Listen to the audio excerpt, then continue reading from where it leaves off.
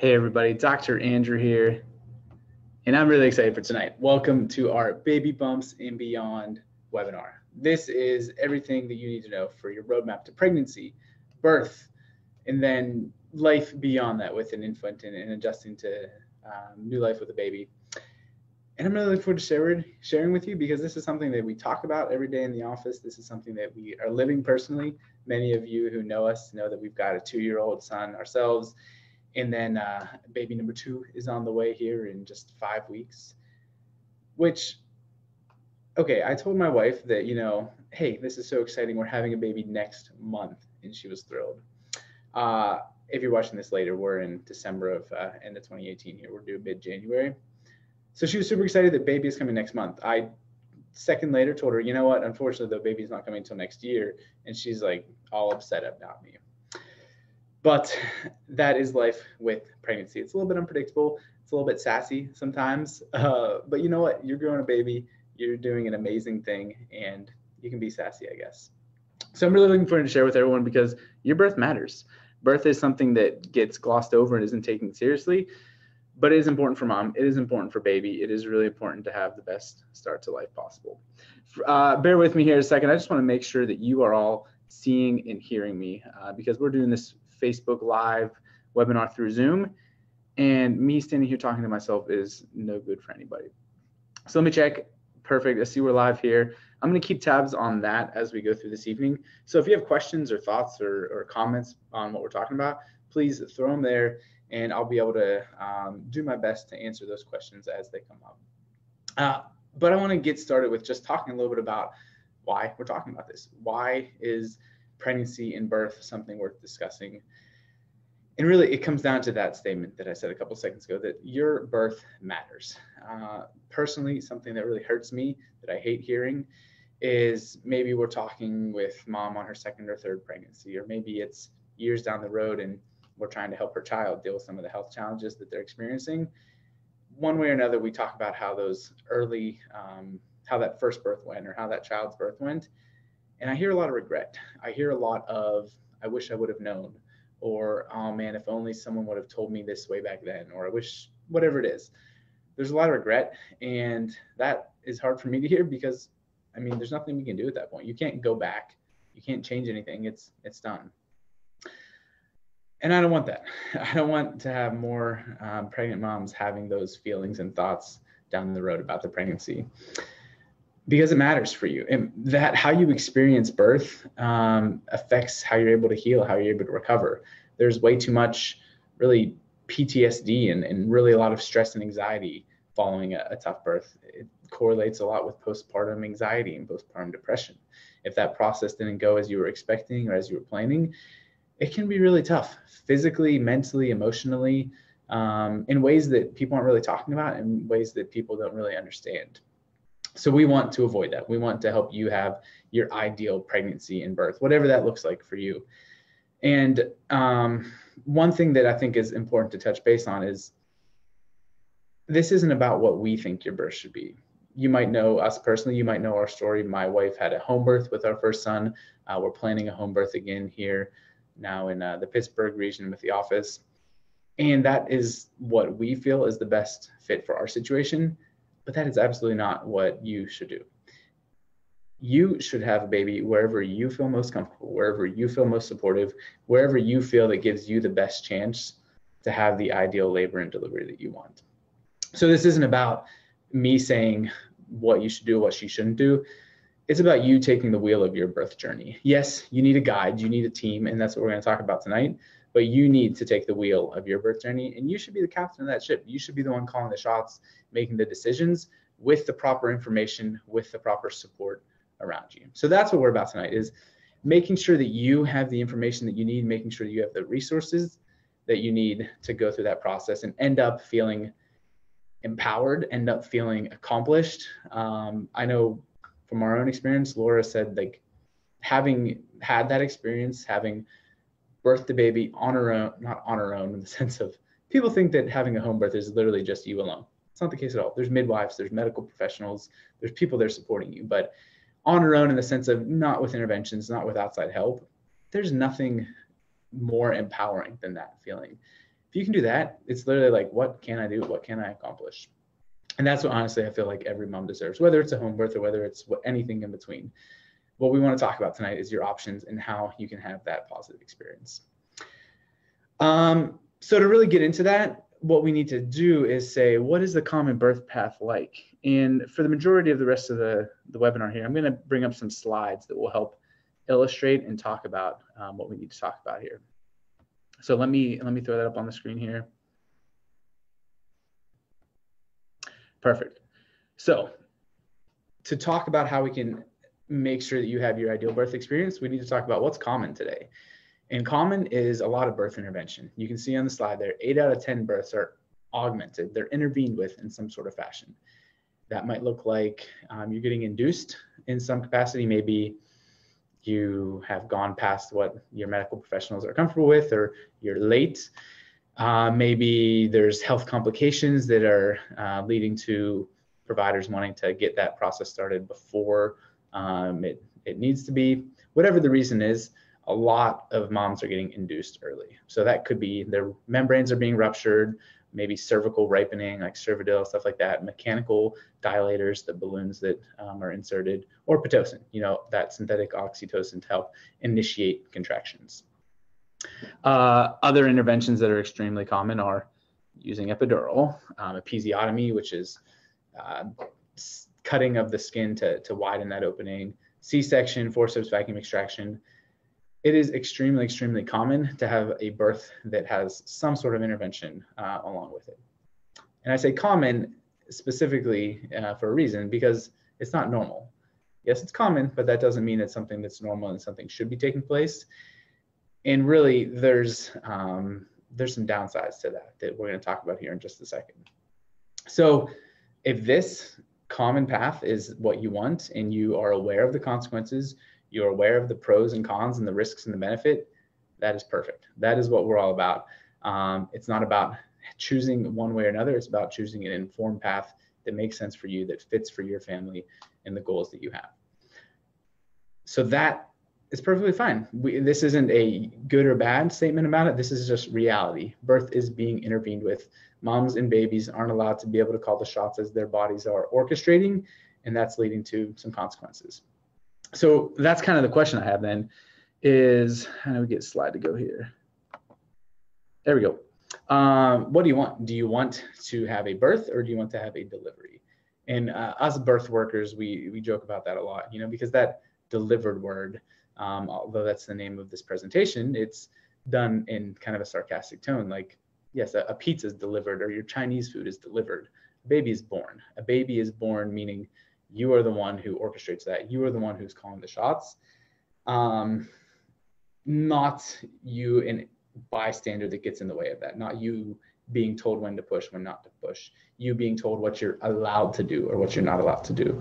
That is what really gets us fired up and gets us bothered, is that when moms aren't supported and have given the chance to have the birth that they want, when they're told what to do, when they're told what they can and cannot do.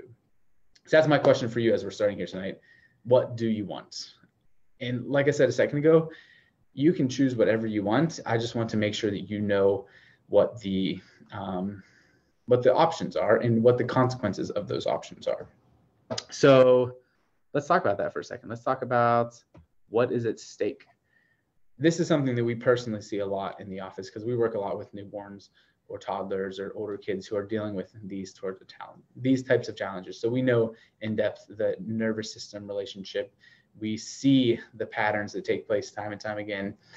And that when a birth process, when a pregnancy is full of stress and intervention, then the birth is full of birth trauma, either hands pulling and twisting at the head and neck, C-section, vacuum extraction.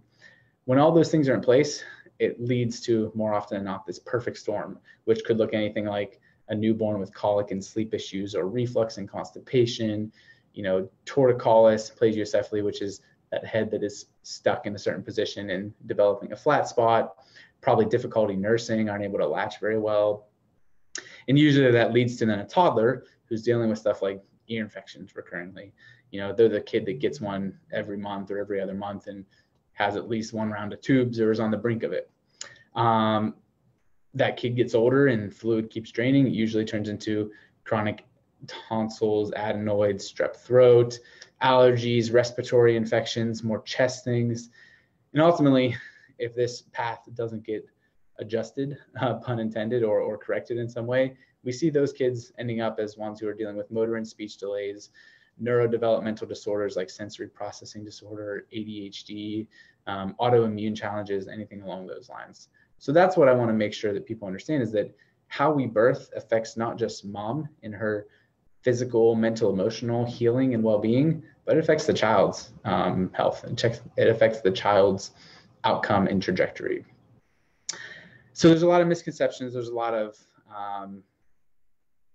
uncertainty surrounding this, but I want to touch base on a few reasons that why you might want to consider having a birth that is more physiologically based, meaning is allowing your body to do what it's supposed to do, what it's designed to do, and allowing that interflow and interchange between mom and baby and those hormones and those contractions to develop as they're supposed to. It allows you to stay in control of your birth plan. It gives you that sense of control and empowerment and accomplishment that we were talking about in the beginning here. It gives you more options. It gives you more flexibility. And, stuff we'll talk about here of, can you get up? Can you be free to move throughout labor? Are you able to be in positions that are comfortable for you? Or are you, stuck tethered to an IV or something like that? It's really hard to work through each wave, each surge, each contraction when you're stuck laying in a bed on your back, to be completely honest.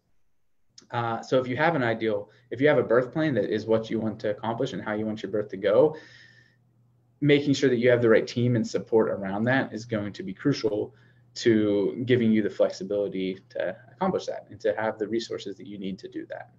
And it leads to less likelihood of trauma, birth interventions, less likelihood of a C-section, which means that you're able to recover so much faster. And I know that's important for moms, is recovering not so you can get your beach bod back and everything like that, although you do want it, but recovering so you can care for your newborn, so you can care for your family, so you can go back to being a mom and a wife and whatever it is that life requires you to do. One thing I think that we hear all the time when it comes to birth is people will say, oh man, I could never have a natural childbirth, or they hear Laura had a home birth. They say, oh, I could never do that. I have no pain tolerance whatsoever. And they think that my wife has some inhuman ability to withstand pain. And I can promise you that's not the case. We joke about this all the time, which is why I can't help but laugh a little bit, because she will be the first one to say that she is the biggest baby when it comes to pain. So I'm not getting in trouble by pointing this out. The best illustration we have of that is, I'm sure you're familiar with, maybe your kids or yourself, you've gotten a little cut or a gash, and it's more than just a paper cut. It's pretty significant. Making sure you clean it out and keep the area free of any dirt and debris. What you probably do during that is you put a little bit of peroxide on it, right? You want to destroy and kill any germs, any bacteria that can get into the skin. I think it's happened twice now in the 5 years we've been married that there's been some sort of cut that Laura's had that we felt warranted peroxide, and oh my gosh, you would think we are amputating a part of her body. It is the biggest ordeal, the biggest trauma scene to go through that. So I promise, it's not about having a extra high pain tolerance. It's about having a plan, having a preparation, and really having the goal in mind. That's one thing that I hear a lot about, or I hear a lot from moms who've had an empowering birth process, is that thinking about, this isn't painful, this isn't damaging, this isn't hurtful, but this is, each surge, each contraction is getting me closer to meeting my baby, is a huge mindset flip. You're not going to last very long if you view labor and delivery as a burn or as a muscle cramp or a workout that you just have to push through. It's too intense. It's too emotional of a moment to have that perspective. You need to think about it as, how can I keep the end in mind, keep the goal that is, I'm going to get out of this birth process, pulling me towards that finish line. And that's something that, having a great birth class like we recommend and talk about is so crucial in changing your framework, changing your mindset to make sure that you're going into birth with the best chance for a positive outcome. So I keep talking about all these things that we want to do to have a good birth. Why don't I jump ahead to our team slide? The number one thing that we recommend for having a birth process, a birth experience that leaves you feeling accomplished and empowered and really like you did what you wanted to do, is choosing the right team. So from the get-go, that means who is going to be your main medical provider. The main choices there are a midwife or an OBGYN. You're familiar with OBGYN because the majority of you probably see them regularly for your women's health care, probably your birth provider already, and that's great. There's tons of friends and people and patients we've had that have had great birth experiences through that OBGYN. But there's a lot of misconceptions about midwives, and so that's why I want to take a minute to explain what a midwife is. They're a birth professional. They're not a doctor in the same way that an OB is, but they're trained more in what is a normal physiologic birth. OBs are amazing at there's life-threatening situations and they need to intervene to save the day, right? The emergency C-sections or anything along those lines. That's when we absolutely want the best of the best OBGYNs in the room calling the shots. But for the majority of births where that's not the case, having providers who are more accustomed to a normal or a physiological natural birth might be beneficial for you because they're used to that. That's their norm, right? A surgeon's first thought is performing surgery, whereas a midwife, they're going to be more often than not more apt to support your goals and your wishes in that. So that's something that we recommend and talk about. And like I said, if someone wants to pursue a home birth, you don't do that alone. You can, I don't recommend it. But you do that through a home birth midwife and a team who's going to support you through that. We've had regular, prenatal checks. We've just got to the point where we've been having every 2-week visits. And now after our next visit, we'll be having weekly visits with our midwives coming to our house, doing all the scans, the tests, the urinalysis, everything like that we need to do. So it's not that you're going it alone. You have birth teams, you just having people that are supportive of the goals that you want to accomplish. So that's really a key point in there is which one do you want to do? Which route do you want to go? In some cases, I'll be honest, the midwives that are part of certain practices, there's honestly not that much of a difference between what they're going to do versus an OB. But in general, as a rule of thumb, midwives are more likely than not more conservative, a little more conservative in their options and recommendations. I will strongly recommend the Midwife Center, which is the freestanding birth clinic down in Pittsburgh. It is an amazing facility where they have a ton of options for medical care, for birth care, but also have midwives who are going to support you in accomplishing that ideal birth that you want. So it's really a good middle ground for people who want to go more that holistic natural route, but are a little turned off by the home birth option for whatever reason. Midwife Center is definitely something worth looking into. So that's one big topic, one big role within the birth team. Another one is the role of a doula. So a doula is not a medical professional. They're someone who is going to be your ally, your support, your go-to for everything. You won't be Googling stuff, you'll be asking your doula because they are the ones who have experience with birth and they have knowledge surrounding a ton of topics on birth, and they can help you guide, inform, and create that birth plan. We would have a completely different culture and world surrounding birth if every mom gave birth with a doula or prepared alongside of a doula or someone serving that role in their family. So we cannot recommend it more. We've had one for our first birth and are planning one for this birth as well. So I just wanted to run through some topics or some questions or some decisions that you would want to make that a doula, as well as your birth providers, might be able to provide information with. So anything like glucola. Just had someone mention that they had that glucola test today. I've yet to meet someone who hasn't said it's disgusting and it makes them feel sick and all that stuff. You don't have to take the glucola test. There's a ton of other options. We can measure HbA1c. We can do a 50 grams of sugar through some other form of drink. That's what we've done both times is, we've tested the blood sugar and we've measured that, but we've done it with a fruit smoothie or a sugary, orange juice, applesauce combination, something like that. There's other ways to test and assess for gestational diabetes. So glucola, circumcision, you might want to have information regarding that. You want to know what are your options for movement or eating or drinking during labor and delivery. That's like, if you're running a marathon or doing the long workout, you're going to need fuel. And in some birth environments, you're not allowed to do that. So you want to make sure that that is something that you know, and that is something that you can kind of negotiate and make sure that your wishes and your plan is held to. How far past your due date your birth providers are going to let you go before they start pressuring you into getting induced. They can't force you to do anything. They just make recommendations and guidance.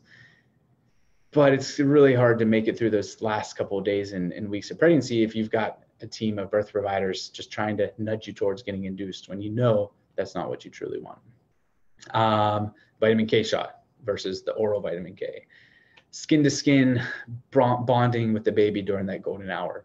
Delayed cord clamping, the RhoGAM shot, GBS testing, or whether or not you want antibiotics during labor.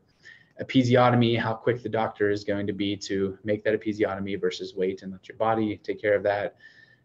What's the lighting and sound going to be like in the birth room? Do you want to save your placenta and encapsulate that afterwards for some of the benefits with balancing hormones and balancing postpartum depression in those weeks and months following birth? Do you want to make sure that they don't give the baby a bath right away because you want that protective vernix and covering on the skin to help their skin heal and be as healthy and safe as possible? Do you want friends and family at your birth? Do you want them kind of waiting at the hospital, waiting at the birth location, or do you want them giving you some time and space to figure out breastfeeding and bond with the baby before they're coming in and visiting? That is just the tip of the iceberg of 1,000 questions that are really important to think through as you're creating your birth team, as you're creating your ideal birth plan. And those are questions that a doula is really, really helpful at figuring out. They're not going to tell you what to do, but they're going to be a support for you and help you make the decisions that are best for you. Doula is also going to be a huge help to your spouse. Dads love having a doula around because basically the doula can help tell the dad how they can be helpful, right? They've been around births, they meet beforehand, so they know what mom wants, mom needs, and so they can kind of nudge dad towards that. So dads, you want a doula at your wife's birth. We can go on and on, but huge, huge role for doulas. Other people in your birth team, you want some sort of lactation support. There might be a lactation consultant or counselor at the hospital, but you might need extra help in that down the road. We've got several individual solo practitioner lactation consultants that we recommend. There's the Breastfeeding Center of Pittsburgh that's great. Lots of good options for that. Either prenatally or postnatally, you might need a pelvic floor physical therapist. We highly recommend a birth class that is going to prepare you mentally and physically and emotionally to go through that process. And not just the hospital class. Unfortunately, more often than not, the hospital class it's not really about how you can have the birth that you want. It's more about how to be a good patient, how to follow the rules. And that's good to know. You maybe need to know that, but it's not so helpful for accomplishing what you want to accomplish. So having a birth class, we just recently had a series hosted here at the office called Hypnobirthing or Instinctive Birth, which is really, really great at helping moms tune into their own kind of body and signals and letting that be the director for labor and delivery. What else we got here? Yoga and massage, prenatal yoga, huge fan of that. Laura out of Straight L Yoga is one that my wife's been going to these last couple weeks. Prenatal massage is huge for helping mom's body be at ease. Prenatal chiropractors on there. Trust me, we're going to talk about that because that is one of the biggest pieces that we see being beneficial during pregnancy. Nutrition, what should you eat? Baby wearing is a huge topic for more of the post-birth life. Having a newborn around you and on you at all times is a little overwhelming sometimes. So if you can wear that baby, there's so many benefits. They're close to you, they're warm, they're cuddled. You have freedom to use your hands and do whatever you need to do. We're actually hosting a baby wearing class called Wear Your Newborn. So anyone like 0 to 3 months, great time frame for that. So that is January 5th. Check out our events page and everything like that. So many topics, so much that we could cover. I don't want this webinar to be 3 hours. That's why you have these resources and these teams, and that's conversations that we have throughout care. But I just want to give you an introduction to some of the stuff that you really should be thinking about as you go through your pregnancy and as you prepare to be a parent, whether it's the first time or second or third or fifth kid. Once again, I'm keeping tabs on Facebook somewhat here. So if you have questions or thoughts on anything we were going through, please mention them and we'll do our best to cover that. Same thing if you're watching this as a replay down the road. Let us know if you've got questions or concerns and we'll address them. So I mentioned prenatal chiropractic care as well. I can't help but talk about the role of chiropractic during pregnancy because we see it and we get to experience it and hear the stories from moms every day. Anything from, a couple months ago, couldn't really function because you're trying to raise a toddler and you feel like you can't even walk up the stairs and you don't know how you're going to make it through the last 3 or 4 months of pregnancy. To, a couple weeks ago, a mom who used to be riding the scooter around Giant Eagle because she couldn't really walk, who's now feeling great, doing awesome, and is having a completely different pregnancy. We've had countless babies who come in with either breech or transverse malpositioning, who a few adjustments later, babies flipped and gone head down. So many fantastic stories. So let's explain how can we serve that role? One thing that you might have heard, or maybe your midwives or OBs have mentioned, is the Webster technique. So this is a specific chiropractic prenatal approach that allows us to better care for pregnant moms. This is a certification that I have and that I stay up with very regularly. And really, there's a couple things to highlight about this Webster technique. It's a very specific and gentle approach. During pregnancy, your body is changing, your center of gravity is shifting, it's causing different strains and stresses on your body. There's a hormone called relaxin that's loosening everything, that's changing how your structure is holding. And so we need to be very gentle, very specific with those adjustments. The technique and the approach that we use lets us accomplish that. It's also non-invasive. Maybe you've been to a chiropractor, or maybe you are not really familiar with it. You think that there's possibility of injury or damage or anything like that. Absolutely not. It's one of the safest things you can do for yourself as well as for your baby. There's extremely low to non-existent rates of negative outcomes with that. And one of the reasons for that is, like I said, we have specific prenatal training. I can't say that for everyone across the board. We've had moms who've come in later in their pregnancy that were getting adjusted throughout their pregnancy, that baby was in a malposition, or for whatever reason, they didn't have the skills or the equipment to best care for a pregnant mom, and she wasn't getting the care that she needed. So I should have the caveat of not just chiropractic care, but prenatal specific chiropractic care from an office who focuses on that sort of care. Maybe you're wondering, how can I lay on my belly because I've got this child in my belly? We've got special tables, special pillows that allow you to accommodate that, so that you can get comfortable and that we are able to make the corrections that we need to. So to explain how that works, I've got our little friend with the pelvis here. So imagine that the front of the pelvis is here facing you. The back is the back towards me here. And this is how baby enters the world. They have to go through that pelvic outlet. They're sitting up here in the uterus. They've got to pass through this birth canal and then enter the world below.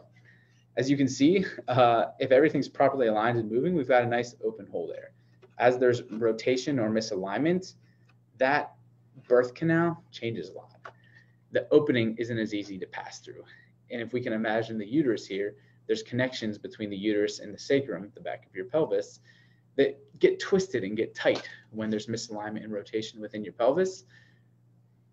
And so what that leads to is, one, it makes birth more difficult, and two, it makes it less likely that baby is going to get into an optimal position going through pregnancy, and it's going to make life more difficult for you. So that's what I want to touch on. It's kind of two of the big picture benefits of chiropractic during pregnancy. One hand is it's just going to make life easier for you. Reality is, growing a baby is tough. Your body's changing. There's a lot of aches and pains, low back, neck and shoulders, hips are achy. There's so much that goes on. And by making these adjustments, by correcting those misalignments and fixations, it can lead to a lot better comfort, a lot less tension, better sleep, and more energy for you. We've had people who started with us maybe 7 months pregnant, that they're at 38, 39 weeks, and they're like, you know what, I feel better now at the end of my pregnancy than I did 2 or 3 months ago. Which, if you're familiar with pregnancy at all, usually those last couple of weeks and months are a pretty sharp downward slope as belly just grows and baby is getting bigger and you're just done. So we can help basically just make life easier. So some of the benefits from mom there: prepares your pelvis to make labor and delivery and pregnancy an easier process, removes tension on the ligaments in that support the uterus, which allows baby to get into a better position. It lets your nervous system function better because there's less obstruction to that, controlling the contractions, controlling the hormone balance, and just gives you a better chance of having that ideal birth without intervention. For the child, that really relates to how it can help the actual birth process be better. Like we talked about, we see so many issues with newborns and toddlers and older kids take root and have their origin in a stressful, intervention-filled birth process. So if we can make that process easier, more gentle, less likely that it's going to need intervention, it's going to help the child have a better chance of optimal development. Internally, as they're still growing, making sure that there's no tension on the uterus gives them a better ability to move and have the freedom to grow and develop as they're supposed to. We want that cranium to have room to fold or to form. We want their spine to have the ability to elongate and to grow. And we want them to move into the best possible position for birth. You probably know that breech position, or the head facing up, is not good. There's very, very few birth providers who will attempt a vaginal birth with that. Transverse positioning isn't going to allow your baby to pass through the birth canal in that ideal manner. So what we see with our care is that it very, very frequently leads to baby moving into a better position to make life easier for mom and easier for those birth providers, which is why the midwives and the OBs and those providers that we work with love it when their moms get adjusted, because they know that makes their job easier. That makes it more likely that they're going to not need to intervene and just let that process go as it's supposed to. So many more things we could go into, like we talked about before, but I just want to give you a little sampling of how powerful and how impactful the role of prenatal chiropractic care can be during your pregnancy. So how can we put this all together? Like we started out talking, the key of what I want you to do is to really take the wheel of your birth journey. I don't want you to have a home birth because we had a home birth. I don't want you to say, oh, well, I'm scared because of X, Y, and Z. I want you to have all of the information you need to make the best decisions possible. So that's what we started here tonight, that first point, educating yourself. That's going to lead to really the big key of choosing the right team. Prenatal chiropractic is a huge role in that. A doula is a huge role in that. And then the rest of those pieces, you're really going to help give yourself the best chance of a positive experience, positive outcome. That birth team is then going to help you formulate the plan that you want to have. We're going to help you envision what your birth is going to be like. And that's where I want to help you do that by sending you a little, not a birth plan, but a birth journal. It's a few questions, a few prompts that you and your partner can think through to figure out what kind of experience, what kind of birth do I want. So if you're watching this, please send us a message on Facebook, send us an email, whatever way you have of getting in contact, and I'll personally make sure that you get that pregnancy journal, pregnancy guide, so that you can help use that to start create your birth plan. Once you have that plan, it's about staying focused and maintaining balance. Life's unpredictable. There's things that are going to happen that you can't really predict. So it's a combination of staying focused, staying dedicated to your plan, while at the same time realizing that things might not go as I expect. I just want to give myself the best chance for a positive outcome that I can. I'm going to pop off of our screen share here. So that's really what I want to wrap up with is encouraging you to take the wheel, to be the decision maker with that, with the proper guides, with the proper support around you, because we want you to have the birth outcome that you deserve and that you really do want internally. Like I said, the role of prenatal chiropractic within that is immense. And so we want to do whatever we can to help you. The way the new patient relationship with our office works is the first thing is always a complimentary consultation. That's a chance to learn more, to ask any question. There's no pressure. There's no, you're kind of twisting your arm into doing an exam or paying for something. It is truly complimentary, no commitments, just a conversation.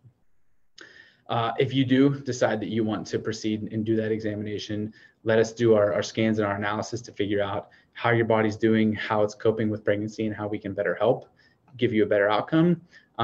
Mention that you checked us out on the webinar here, and I'll make sure that you get a gift certificate for $50 off of that initial exam process. Thank you guys for tuning in. I hope it was valuable, whether you're joining us live here this evening or catching up with us down the road. Our goal, our passion is to help you have the ideal birth in the scenario that you really feel empowered and accomplished with at the end game there. So let us be a resource, ask any questions, and really looking forward to seeing how you go through that journey. So thanks, guys.